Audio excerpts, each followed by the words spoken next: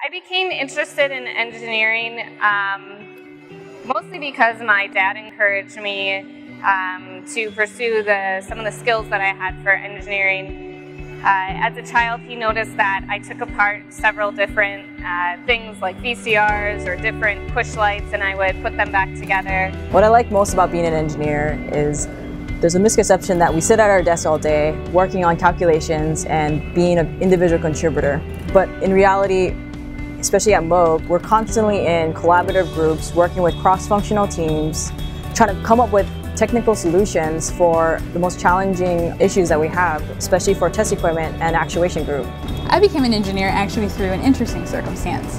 I went through that phase where I was about 5, where I wanted to be an astronaut, and then my parents took me to Six Flags for the first time, and I got on my first roller coaster, and that did not go over well.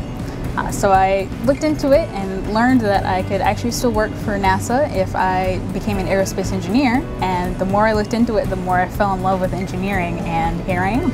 I became interested in engineering from a very early age. Basically, as soon as I could start producing chemistry experiments.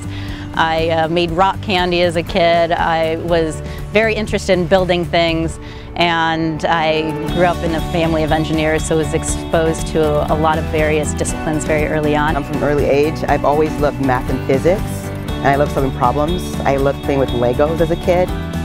As I got through early career in engineering, I realized I loved working with people, so naturally I started doing more system engineering, and that became a passion.